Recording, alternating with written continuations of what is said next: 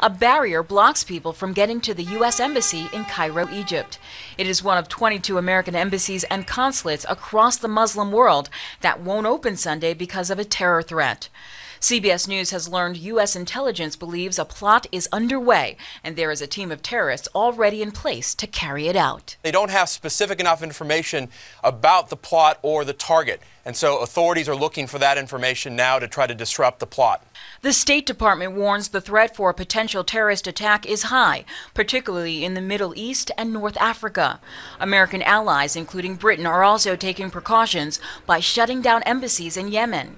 U.S. officials say American or Western locations in Yemen, the home of the terrorist group al-Qaeda in the Arabian Peninsula, are possible targets. There is also a global travel alert in effect through the end of the month. Officials are warning American travelers heading overseas to take extra precautions, especially on public transportation systems and at tourist locations. Jihad Saber is traveling with her father from New York to Alexandria, Egypt, to visit family.